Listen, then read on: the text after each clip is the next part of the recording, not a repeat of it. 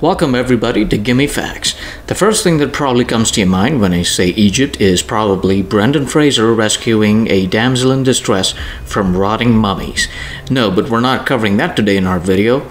We're taking a look at the top 5 strange things you did not know about ancient Egypt. Consider subscribing to the channel if you find this video interesting.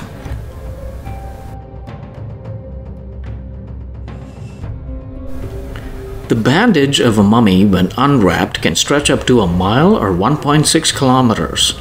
This was a tricky process and usually took 1 to 2 weeks.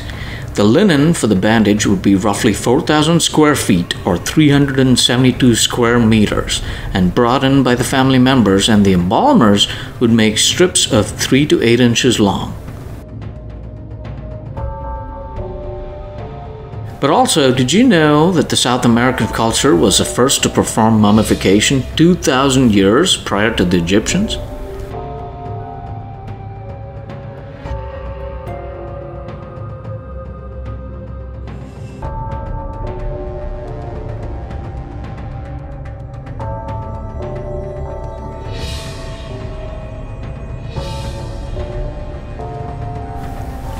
Contrary to the popular belief that the Great Pyramid of Giza was built by slaves, recent tomb discoveries that are 4,000 years old indicate that they were actually built by salaried individuals.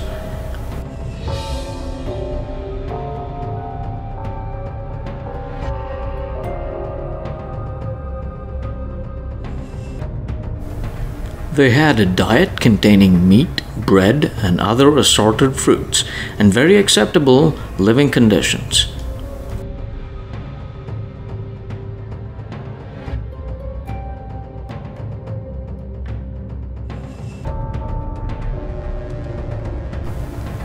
It is estimated that there were 5,000 permanent and 20,000 temporary salaried employees who constructed the tetrahedron wonder of the world.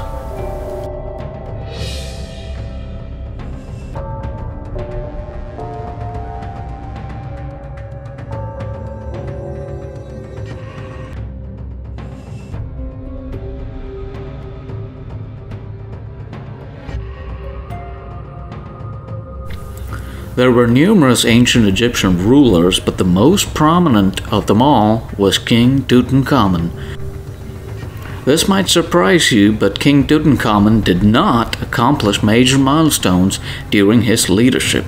He is famous today primarily because of his discovery of his tomb in 1922 by Howard Carter. It is believed he took the throne after his father died at a young age of 8 years and ruled till he was 20 when he was killed. That brings us to the question of how he actually died. Various theories have been speculated. One of them is that he was killed by a hippopotamus. This is derived from the fact that the mummification indicated crushing injury to the chest and a pharaoh's fondness of hippo hunting back in those days.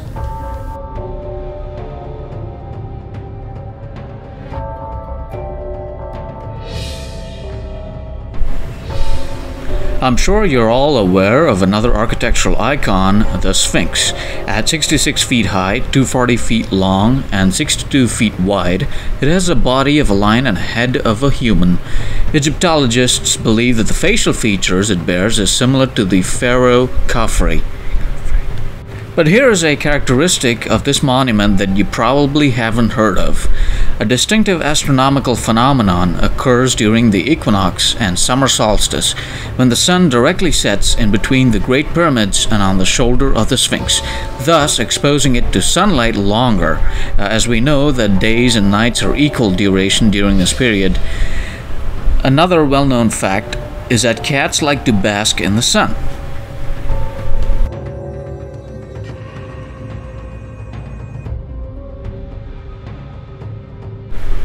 This contradicts the theory that ancient Egyptians just found a random rock lying around and carved a creature out of it.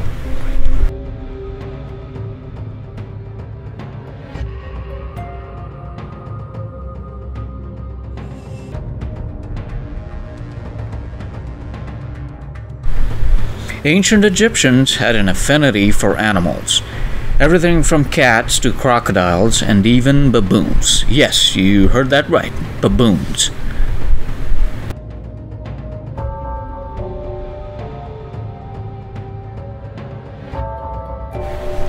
They were associated with the god Thoth, perhaps because of how intelligent they were.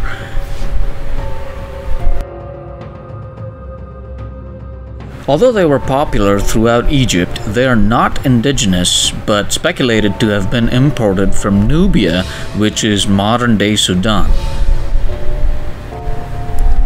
These primates played a very complementary role in the lives of ancient Egyptians. They helped harvest fruits, they even danced for them, and even catch criminals. Hope you enjoyed the video. Please consider liking, sharing, and subscribing, as we are a growing channel and your support is imperative. Oh, and before I end the video, leave it down in the comments what the Easter egg was. See you in another video.